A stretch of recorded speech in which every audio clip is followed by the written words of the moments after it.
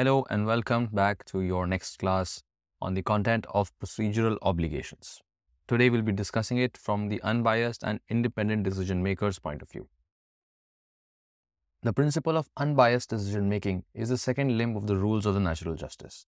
The courts ask whether the situation of the decision maker creates a sufficient risk of an impermissible degree of bias instead of inquiring into their actual state of mind.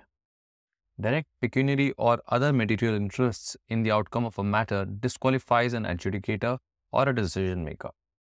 And even the slightest inkling of the financial interests can still disqualify them.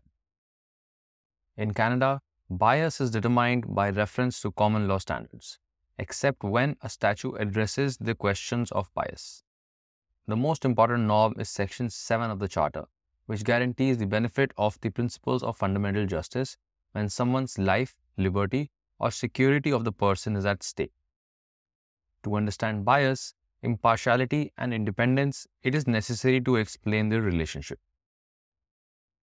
A decision is biased if it is based on illegitimate interests or irrelevant considerations.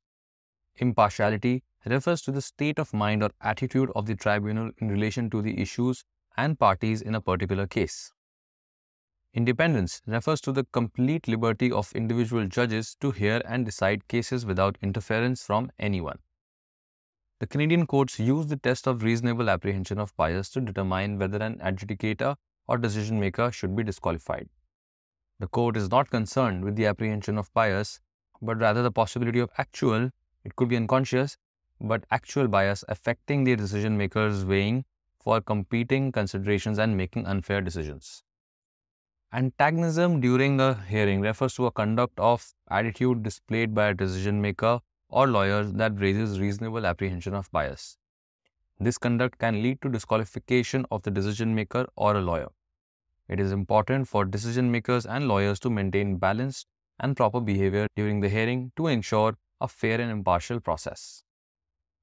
Let's discuss the case of Markey versus Dilex. This case highlights a conflict of interest dispute in the context of labor relations. In this case, the Ontario Labor Relations Board certified a union, but the employer challenged this decision, claiming that one of the members of the board had a conflict of interest. The board member in question was a lawyer who had previously been a member of a law firm that represented a union affiliated with the one being certified. The employer argued that this past connection could have influenced the board's decision to certify the union. However, the judge dismissed the employer's challenge, noting a few key points. First, the vice chairman of the board had no involvement with the present proceedings. Second, the board member's association with the law firm had ended almost a year before the case, which meant there was no ongoing connection. And finally, the judge pointed out that it is common practice for the government to appoint individuals with prior association to such boards. The employer's argument that a judge in a similar circumstance would not have heard the case was not considered determinative in this context. The case of Markey versus Dilex Limited thus serves as an example of how conflict of interest disputes can be resolved within labor relations. Moving on to the next case, in the case of United Enterprises Limited versus Saskatchewan, United Enterprises operated a licensed restaurant and tavern, and its liquor permit was suspended by the authority for violating the Alcohol and Gaming Regulations Act. United then applied for a review for the suspension orders by the Commission. On October 2nd, the Commission held a hearing and upheld the authority's suspension orders. Additionally, the Commission made a further order removing United's treating privilege. However, the hearing left United with the perception that the Commission was showing more deference to the authority's counsel than to its own. The perception was exacerbated, which means making it worse, when the Commission's chair confirmed her invitation to the council to attend her barbecue that evening. This case highlights the importance of odi alterum partem principle, which is part of the rules of natural justice and the duty of fairness. This principle requires tribunals to maintain an open mind and be free of bias, both actual and perceived. Informal proceedings or familiarity between the counsel and the tribunal do not necessarily lead to a reasonable apprehension of bias, but tribunals must conduct themselves in a manner to avoid any such perception. In this case, the judge emphasized that impartiality is crucial and that any conduct that could lead to perception of a closer relationship with one side's counsel over the other should be avoided. The test of bias depends on the circumstances under which the tribunal operates, and a reasonable person in the same situation as an applicant must apprehend bias for it to be considered an issue.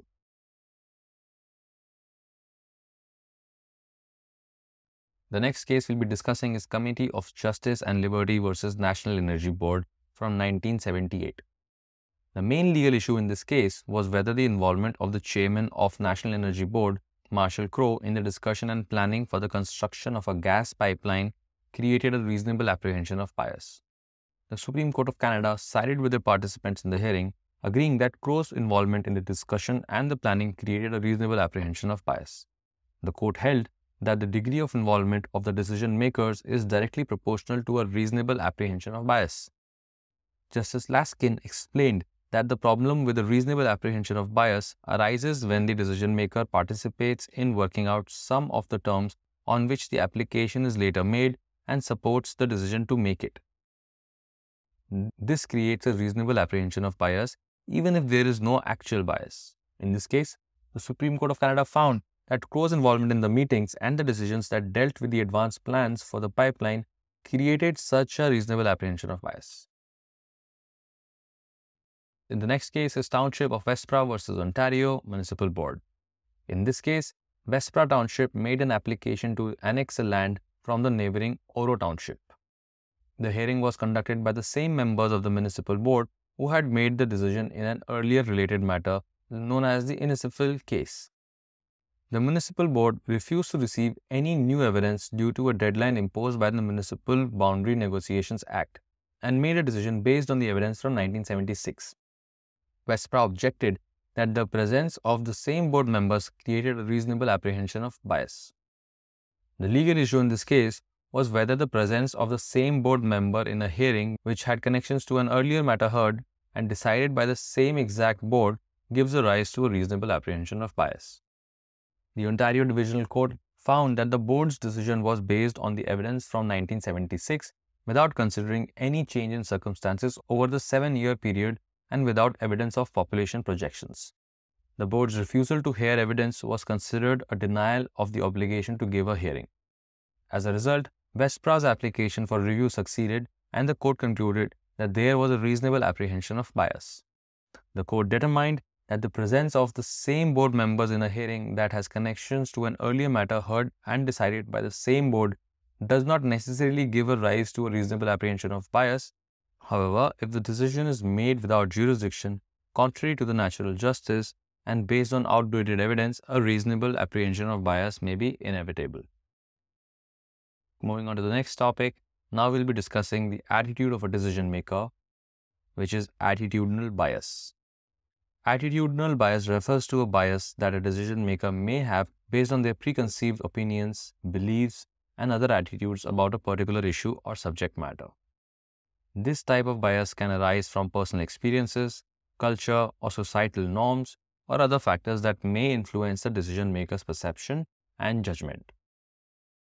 When a decision maker has an attitudinal bias, they may be more likely to make decisions that are influenced by their personal views rather than impartiality and objectivity.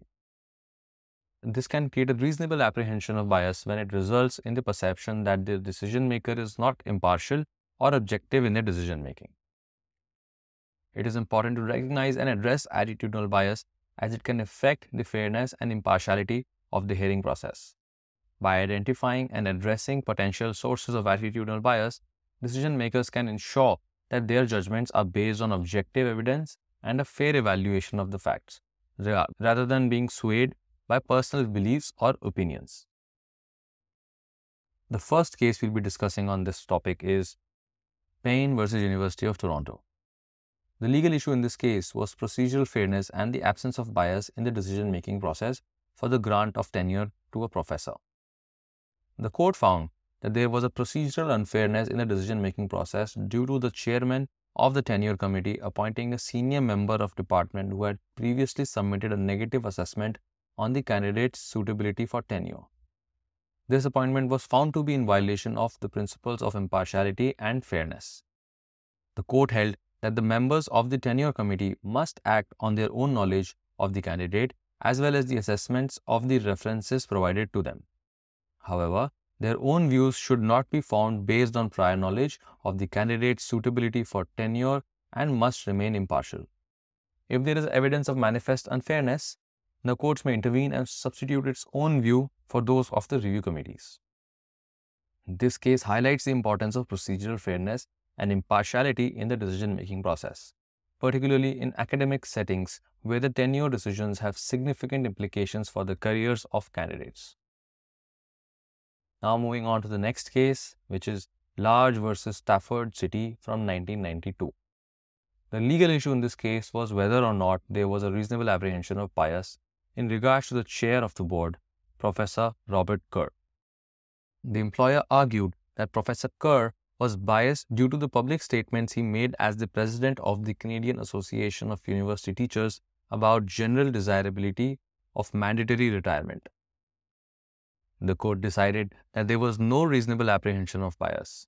It noted that Professor Kerr was called upon to decide a different issue, whether the evidence established that retirement age at 60 was a bona fide occupational requirement for the Stafford police force.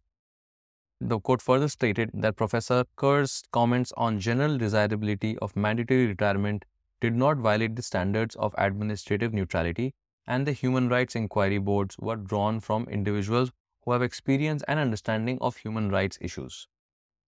The ratio of this case is that the expression of views on public issues by a decision maker does not necessarily raise a reasonable apprehension of bias, especially in the case of a human rights inquiry board, where the individuals best qualified to adjudicate are often knowledgeable in the field of human rights law.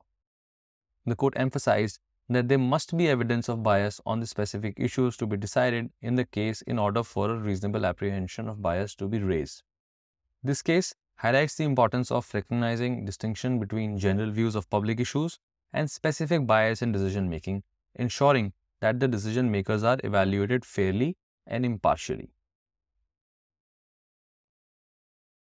Moving on to the next case law, Great Atlantic and Pacific Company of Canada versus Ontario Human Rights Commission. The legal issue in this case was the apprehension of bias on the part of Constance Backhouse, who was appointed as the board to hear and decide complaints in issue. The position of both the employer, A&P, and the union was that there was a real and reasonable apprehension of bias and perhaps acts of bias on the part of Backhouse due to her background as an advocate in the matters of issues involving sex discrimination, and the fact that she was a party in proceedings outstanding before the Commission in which the issue of sex discrimination was raised. The court held that being an advocate for a certain cause will not automatically render one biased. However, if one is a party to a proceeding in which they are advocating a cause which is before them in the current proceedings, they are apprehended to be biased. In this case, the court found that Backhouse had gone beyond the position of an advocate and had personally become a party in the area over she was appointed to preside, in relation to the same issue that she had to decide. The court stated that simple justice requires a high degree of neutrality and that this would be not attained if Backhouse continued as the board. The court concluded that the appropriate test had not been met and that there was a reasonable apprehension of bias. Therefore, application of the union was allowed and the proceedings before the board were disqualified. This case raises the issue of appointment of human rights activists and adjudicate on complaints of discrimination under human rights codes and emphasize the importance of neutrality and impartiality in such appointments. I hope you're making notes of these case laws and what the ratios of these case laws are. Like I mentioned before, it will be really important and it will give you bonus marks in the exam if you are able to mention these case laws in the paper, if of course they are relevant to the question that comes. Moving on to the next case. This case is of Howard Johnson in versus Saskatchewan Human Rights Tribunal. This case dealt with the violation of Section 12 of the Saskatchewan Human Rights Code, which prohibits discrimination in denying services to public on the basis of ancestry or race. The Human Rights Tribunal found that John Pontus and Howard Johnson Inn had offended this section in relation to the treatment of a First Nations man in the restaurant. The decision was appealed to the Court of Queen's Bench and later Court of Appeal, both of which dismissed the appeal. One of the big points raised in the appeal was an allegation of bias on the part of the tribunal member, Mr. Worm, due to his First Nations background and his work promoting First Nations interests and rights. The court found no merit in this argument, stating that mere fact that a person worked to promote the rights of a particular group does not disqualify them from hearing complaints related to that group. The court also rejected the argument that Mr. Worm was biased due to an unpleasant conversation with Mr. Pontus, stating that there was nothing in record to suggest Mr. Worm was unable to act objectively and fairly in deciding the complaint. In conclusion, the court found that the argument of bias was without merit and upheld the decision of the Human Rights Tribunal.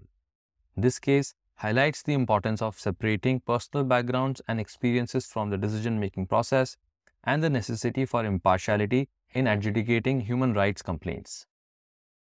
Moving on to the next case, the case of Pelletier versus Canada. In this case, the issue was whether the Commissioner Gomery reached the duty of impartiality required of decision makers. It is important to note that the standard of impartiality expected of a decision maker varies depending on the role and the function of the decision maker involved. In this case, the court concluded that the applicable standard for assessing the Commissioner's impartiality was somewhere between the middle and the high end of the spectrum established in the case of Newfoundland Telephone Company versus Newfoundland. Upon reviewing the evidence, the court found that there was sufficient evidence to conclude that an informed person viewing the matter realistically and practically would find a reasonable apprehension of bias on the part of the Commissioner.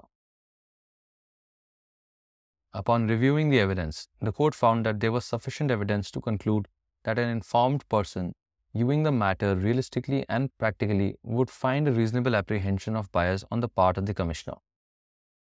The court found that the Commissioner's comment in the media indicated not only that he had prejudged the issues, but also that he was not impartial towards the applicant.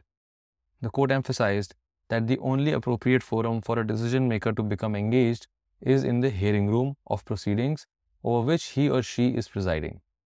The primary duty of a decision maker is to remain impartial with an open mind that is amenable to persuasion. This case serves as a reminder of the importance of impartiality and need for decision makers to avoid making prejudicial statements outside the proceedings they preside over. Now we'll discuss the concept of pecuniary and other material interests in the context of bias and decision making.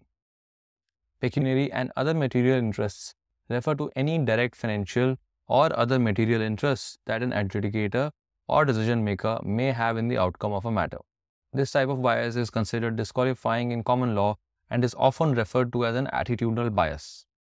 However, historically, even the slightest possibility of a financial interest was enough to disqualify a decision maker. However, the English Court of Appeals has recognized a de minimis exception in the case of Locabale UK Limited versus Bayfield Properties Limited. In this case, the court acknowledged that very minor financial interests may not be significant enough to affect a decision maker's impartiality.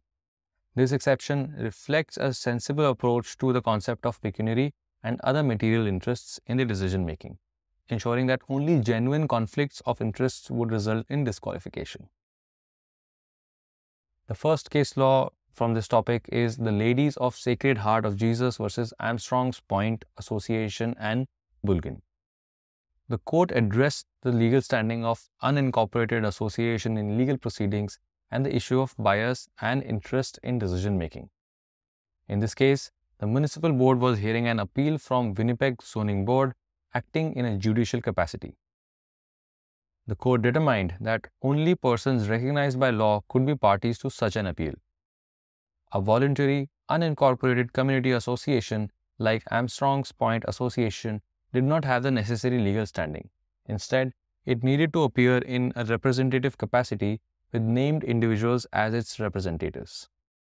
Furthermore, the court found that the chairman of the municipal board was disqualified from acting on the appeal due to his property interests in the district in question and his wife's position as an executive officer of the respondents' association. These factors raised concerns about the interest and likely bias.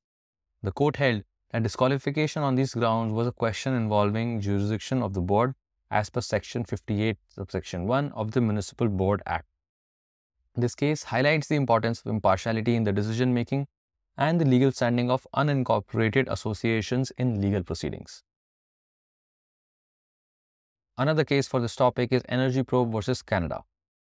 Energy Probe challenged the decision of the Atomic Energy Control Board, the AECB, to renew the operating license for a nuclear generating station. The challenge was based on the alleged bias due to one of the board members, Olson, having a material interest in the matter. Olson was the president of a company that supplied cables to nuclear power plants and was an official or a member of several organizations that supported the use of nuclear power. The initial judgment determined that the licensing function of the AECB was administrative and subject to the doctrine of fairness, which includes a requirement of an unbiased decision maker. However, the court found that Olson's interest was indirect, uncertain, and too remote to constitute a direct pecuniary interest or bias. Upon appeal, the Federal Court of Appeal agreed with the initial judgment and dismissed the appeal. Later, the Supreme Court of Canada adopted the position that classification of function as judicial or quasi-judicial was no longer a prerequisite to challenging a decision on the basis of bias. Moving on to the next topic of this chapter, variations in disqualifying bias standards. When discussing disqualifying bias, it is important to note that the standard of determining what constitutes bias can change depending on the context in which the decision is being made. In various situations, the level of bias requiring to disqualify a decision maker can differ significantly based on the specific circumstances of each case. For example, the standards of discriminating bias might be different when considering a decision maker's prior involvement with and attitudes towards a matter to be decided, compared to a case where the decision maker has direct financial interests. To help them determine the appropriate standard for disqualifying bias in a given context, courts may use the Baker factors. These factors are a set of criteria that include the nature of the decision, the identity of the parties involved, and the relationship between the parties, among other considerations. By using these factors, courts can better determine the acceptable level of bias in a specific case. An example of a case where the Baker factors were applied is Kozak versus Canada. In this case, the court used the Baker factors to assess the level of disqualifying bias, demonstrating the importance of context when evaluating bias in a decision making. The first case law of this topic is Kozak versus Canada. The legal issue centered around whether the Board of Citizenship and Immigration had a reasonable apprehension of bias in its decision-making process. To measure the standard of impartiality expected of the board, the court referenced the factors identified in Baker versus Canada. Given the independence of the board, its adjudicative procedure and functions, and the fact that its decision affected the charter rights of claimants, the court determined that the duty of fairness owed by the board, including the duty of impartiality, fell at the high end of continuum of procedural fairness. The court held that the reasonable person in the rule against bias is not to be equated with either the losing parties or the unduly suspicious. However, the high standard of impartiality and independence applicable to the board would be reflected in the determination of whether the appellants had established a reasonable apprehension of bias. In conclusion, the court found that board had a high standard of impartiality and independence, which would be reflected in determination of whether a reasonable apprehension of bias existed. The decision and ratio highlighted the importance of impartiality and independence in administrative decision-making and the need for decision makers to be seen as impartial and independent to maintain public confidence in the administration of justice. Moving on to the next case law, Newfoundland Telephone Company versus Newfoundland. In this case, the dispute centered around the board's decision to disallow the cost of an enhanced pension plan for executive officers of Newfoundland Telephone Company. One of the board's members, Mr. Wells, had a history of advocating for consumer rights as municipal councillor and upon his appointment to the board, he publicly stated his intention to continue championing consumer rights in an adversarial manner. The Supreme Court of Canada examined the extent to which administrative boards may comment on matters before them, and the consequences if a decision is made in circumstances where there is a reasonable apprehension of bias. The court established that boards dealing with policy decisions may have a more flexible and less strict standard of reasonable apprehension of bias compared to adjudicative boards. Furthermore, once the hearing date is set, parties are entitled to expect board members' conduct to be free of any reasonable apprehension of bias. If such apprehension is established, the hearing and any subsequent orders are void. In this case, the Supreme Court of Canada determined that Mr. Wells' statements made during and after the hearing, when viewed cumulatively, led to a reasonable apprehension of bias. Consequently, the hearing and any other subsequent order resulting from it were declared void. Moving on to the next case of Old Street Boniface Resident Association Incorporation versus Winnipeg. The court examined the issue of bias in a municipal council's decision-making process. The court applied the Audi alteram partem principle, which requires decision-makers to be impartial and free of bias to the municipal council. However, the court acknowledged that some degree of prejudgment is inherent in the role of a councillor. It is only when a council has made an irrevocable decision that a disqualifying bias is established. The court further distinguished between partiality due to prejudgment and partiality due to personal interest. A council member is disqualified if their personal interest is so closely related to the matter at hand that it would affect their impartiality. Ultimately, the court concluded that municipality's decision-making process was free of bias and the decision was upheld. This case highlights the importance of impartiality and fairness in municipal decision-making and helps to clarify the standards for disqualifying bias in this context. The next case we'll be discussing is Save Richmond Farmland Society versus Richmond Township. This is a Supreme Court of Canada case that focused on the issue of bias of a municipal council member. The council had enacted a zoning bylaw that was declared invalid on technical grounds, and a new bylaw was introduced. The council member in question had campaigned for office favoring residential development of agricultural lands and was reported to have stated that he would not change his mind regardless of what was said at public hearings required under the Municipal Act. The appellant petitioned to prohibit the council member from voting on the bylaw but was unsuccessful. During the hearing, objections were raised to the council member's participation, but he did not reply to the objections. The alderman participated in the vote, which passed by a 5-4 margin. The appeal was dismissed as the court found that the council members had not reached a final opinion that could be dislodged and was not disqualified by bias.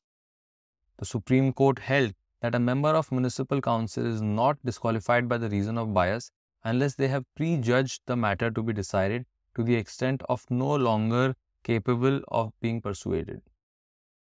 The issue in the case was whether the council had an obligation under the Municipal Act to embark upon the hearing with an open mind. The court concluded that the standard of fairness owed to the participants in the hearing process in a policy-driven zoning initiative is limited to ensuring due notice is given to affected parties and affording them a reasonable opportunity to express their views. Moving on to the next case of Scenic Canada Incorporated versus St. John's City. Scenic Canada Incorporated applied to the City of St. John's to rezone property in order to construct a seniors assisted living residence.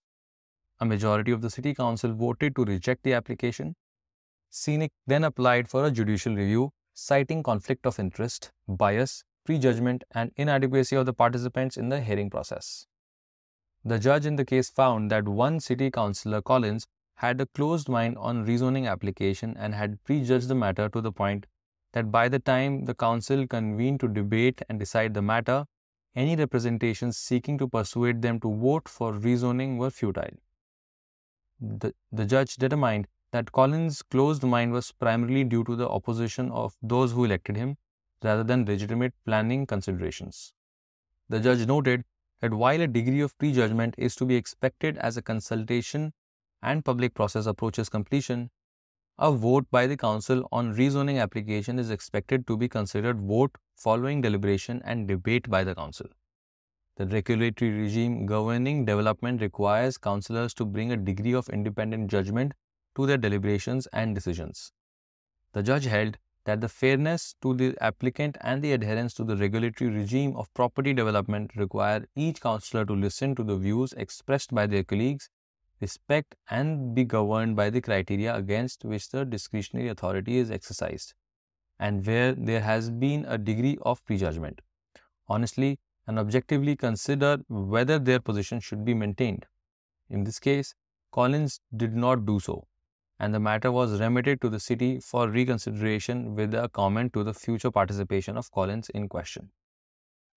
The closed mind test, as applied in this case, is a stringent test that reflects the nature of the process and the fact that discretionary decisions are being made by an elected body. It requires councillors to bring independent judgment to their decisions even though they are elected, and to make fair and impartial decisions in accordance with municipal plans and regulations. Moving on to the next topic of statutory authorization. Statutory authorization refers to a provision in a law or statute that grants permission or allows for a particular action or behavior to take place, even if it would normally be considered a violation of common law principles. In this context, it refers to a situation where the law authorizes a person who may have a vested interest, relationship with one of the parties, or a strong point of view to participate in a decision-making process or to act as an adjudicator in a case. This authorization supersedes any requirement for impartiality or independence that may exist in common law. In other words, if a statute specifically authorizes such behavior, it takes precedence over the common law principles of impartiality and independence. This means that even if someone's involvement would typically raise concerns about bias, the statutory authorization allows them to participate in the decision-making process without violating any principles of fairness. The first case law for this topic is Brosseau versus Alberta. The main issue was whether the chairman of the Securities Commission was disqualified from sitting in an adjudicative capacity due to a reasonable apprehension of bias. The appellant, Brosseau, alleged that the chairman had instructed the common staff to review their files and information about a company of which Brosseau was the solicitor and had received a report of resulting review. The Supreme Court of Canada held that as a general principle, an overlap of functions between investigation and adjudication is not permitted in law. However, there are exceptions where the overlap has been authorized by statute. In this case, the Securities Act were aimed at regulating the market and protecting the public, giving a special character to such bodies which must be recognized in assessing allegations of bias. The court found that so long as the chairman did not act outside the statutory authority and there was no evidence to show that the involvement above and beyond his statutory duties, a reasonable apprehension of bias affecting the Commission as a whole could not have been said to exist. The court emphasized the importance of considering the particular structure and responsibilities of the Commission in assessing allegations of bias. This decision in Brosseau versus Alberta established that in cases where an overlap of function has been authorized by statute, the Commission may not be disqualified from hearing the matters if the chairman did not act outside his statutory authority and there is no evidence to show involvement beyond his statutory duties. The next case law is E.A. Manning Limited versus Ontario Securities Commission. In this case, the Ontario Securities Commission, the OSC, issued 2 notices of hearing against E.A. Manning Limited and its principals and employees over allegations of improper and unfair sales practices in the securities industry. However, the Ontario Court of Justice declared the policy statement by the OSC to be without statutory authority, and the OSC had prejudged the case against the applicant. The Commission appealed that decision, but the Ontario Court of Appeal sustained the judgment of the lower court and found no evidence of prejudgment on the part of new commissioners who were not involved in the adoption of the policy statement. The court also rejected the argument that the comments made by the chair of the OSC exhibited a bias against the applicant and disqualified the other commissioners from conducting the hearings. The court also rejected the argument that the comments made by the chair of the OSC exhibited a bias against the applicant and disqualified other commissioners from conducting the hearing. Moving on to 2474-374-3174, Quebec Incorporated versus Quebec. Régie des permis d'alcool, d'alcool.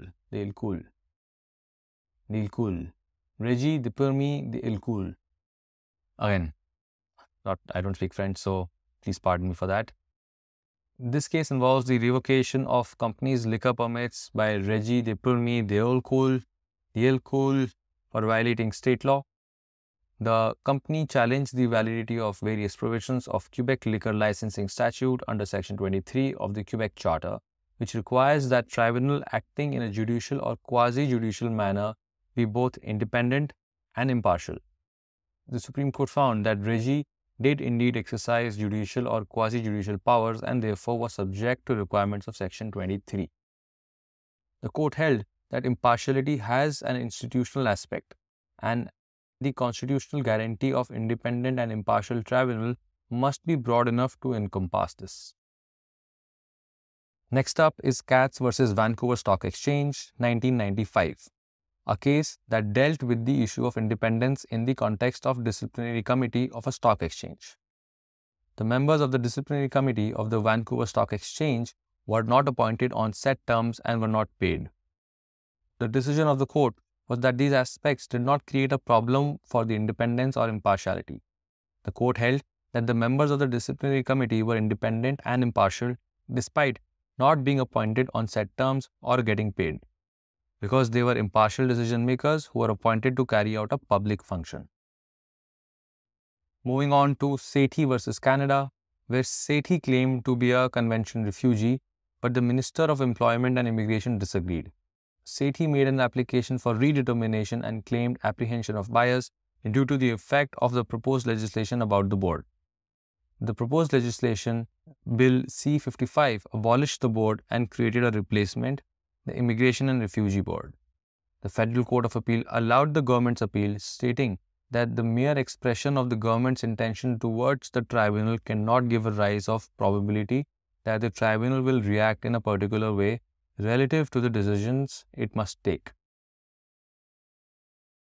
In the case of Ocean Port Hotel Limited versus British Columbia, the issue was whether members of the Liquor Appeal Board were independent enough to make decisions on violations of Liquor Control and Licensing Act and impose the penalties it provides. The British Columbia Court of Appeal concluded that members of the board lacked the independence required of administrative decision makers, imposing penalties. The Supreme Court of Canada allowed the appeal and remitted the matter back to British Columbia Court of Appeal to decide the issues it did not address. The court deferred to the legislature's intention in assessing the degree of independence required of the tribunal.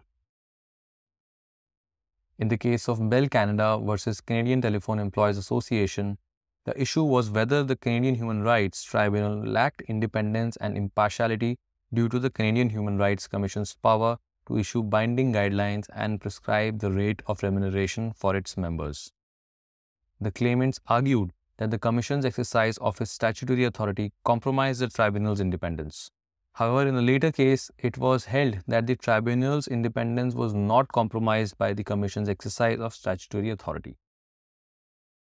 The last case of this chapter is Canadian Pacific Limited versus Matsky Indian Band. Two companies were assessed for real property tax on reserve lands by Indian Bands Tribunal under the Indian Act. The companies challenged the assessment in federal court, but the application was struck down due to the existence of an adequate alternative remedy through appeal regimes of Indian bands. The Supreme Court considered the issue of whether the Indian Bands Tribunal were impartial and independent. The court held that the principles of natural justice apply to Indian Bands Tribunal, and the required level of independence depends on the nature of the tribunal and the interests at stake. The provision of assessment bylaws dealing with the powers of appeal tribunal and the appointment and remuneration of members need to be examined to ensure impartiality and independence. That's it for this chapter. In the next class, we'll be talking about content of procedural obligations, issues arising from institutional decision making. See you in the next class. Bye-bye.